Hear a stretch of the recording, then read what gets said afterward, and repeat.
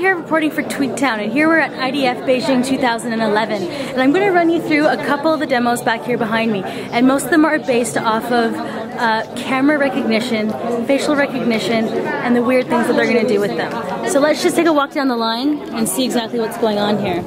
Here we go. So here we have avatar creation, and you'll see it's actually mapped her face, and she can actually control the avatar with her facial expressions. Yes. Yeah. Facial expression and the head movement. And head movement, that's right.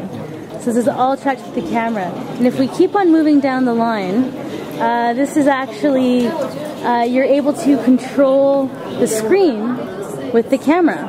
Yeah, this is gesture recognition and applies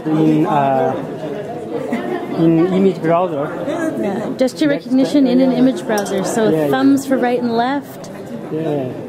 Enlarge. Enlarge. Shrink. Rotate. Rotate. There we go. Stop. Stop. Next. And back. Very cool.